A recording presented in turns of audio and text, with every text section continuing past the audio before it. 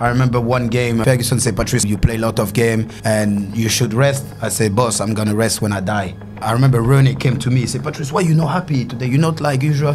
I said, is my birthday today? Why you want me to be happy? Why you want me to smile? He said, but what's wrong? I said, why I'm not playing? He said, no, the manager didn't make the team. I don't know, Patrice, we'll see. I said, okay. At the end of the training session, I went to Sir Alex Ferguson office. Boss, when I'm not playing this weekend?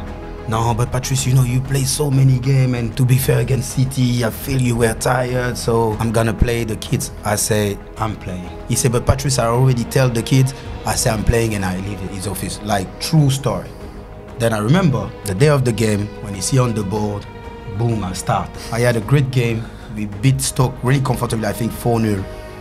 After the game, I remember Ferguson, he come to me and say, you got balls. Because if you weren't playing that game, showing up, I will kill you.